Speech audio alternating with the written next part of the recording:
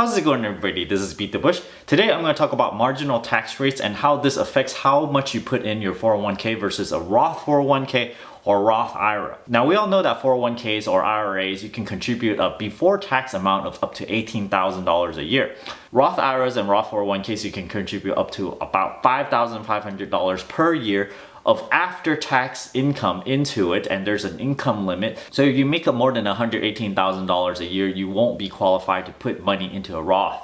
I made a little bit of a mistake before where I recommended to put money in a Roth account as long as you believe that your tax bracket after you retire is higher than your current tax bracket. In reality, it's a little bit more complicated than that. Here's a graph of your marginal tax rate for 2017. If you're a single filer, you have a standard deduction of $6,350. Now, this is tax-free money, okay? If you only earn $6,350 every single year, you are not going to pay any taxes on it because you take the standard deduction and you do not have to pay any taxes. However, the next bar up illustrates the next $9,325 you earn is taxed at a 10% tax rate. Now, out of that amount, you're going to pay $932. The next incremental amount that you earn on top of that is $28,625.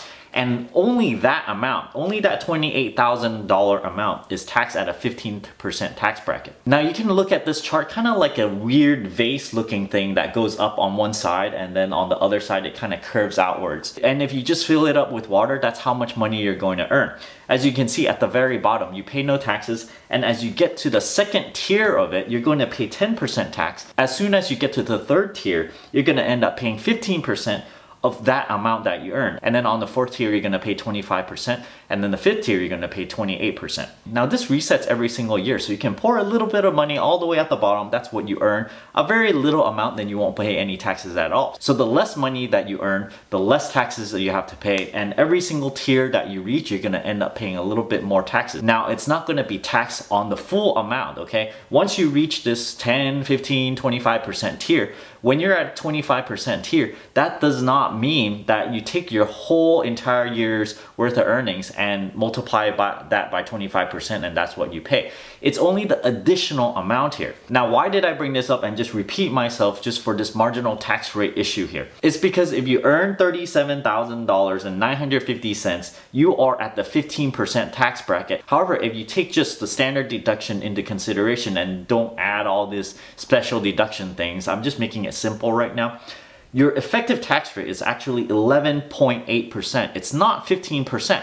So your effective, okay, that's the key point here, is a bit less than the marginal tax bracket that you're in. The point here is if you're at the 25% tax bracket, if you put money into your Roth account, you're paying the marginal tax rate on the full amount here. The $5,500 that you put in, you've paid 25% tax rate for that amount. However, let's say you put that $5,500 into your 401k. Instead, you don't pay 25% of taxes on that amount. And I know 401ks, you can contribute up to $18,000, but let's just say $5,500 right now. So you can kind of think of it as saving 25% on your taxes right there. And then let's say you retire and you stay in the same tax bracket. That amount that you did not pay taxes on is gonna fall all the way to the bottom tax bracket. Therefore, you're not gonna be paying taxes the full 25% on that amount that you put in your 401k. If somehow in your retirement you're able to take in more income than before you retire. Now this is really hard because you would have to had a lot of passive income coming in. Maybe you have some business where somehow, let's say you're more successful somehow and you bring in more money and you jump to the next tax bracket. Even so, you're only gonna pay at most 23.6% effective tax rate. So even if you jump to the next tax bracket during retirement, you're gonna pay less effective tax than if you contributed to a Roth IRA now. So whatever tax bracket you see now, people are concerned that it might increase by one whole bracket. Maybe it'll go up to like 10% more for every single bracket.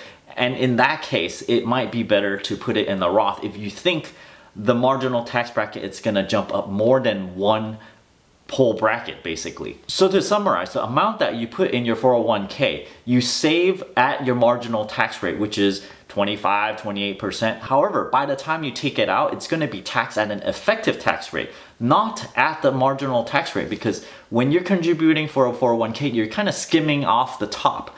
the top is where all the highest taxes are being paid here. So if you reduce your income from whatever amount to a little bit less, right? That top amount is at the tax bracket that you're paying at. So there's a lot of uncertainties here, especially with the government. People would just rather contribute a little bit to a 401k and a little bit to a Roth. There's no set rule with which one is better, but if the tax system stays exactly where it is, it's likely better to contribute to a 401k rather than a Roth right now. I hope this was informative for you in where to put your retirement money first. Don't forget to give me a like on this video, comment down below. Let me know if this helps you decide where to put your retirement money. If you're interested in supporting this channel, don't forget to check out my Audible link down in the video description below, where you can get a free audiobook, and if you don't like this audiobook or the service, you can cancel it before the subscription expires.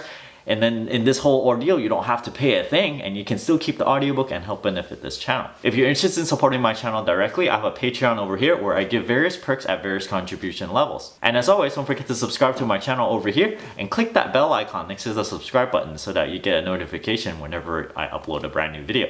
Thanks for watching.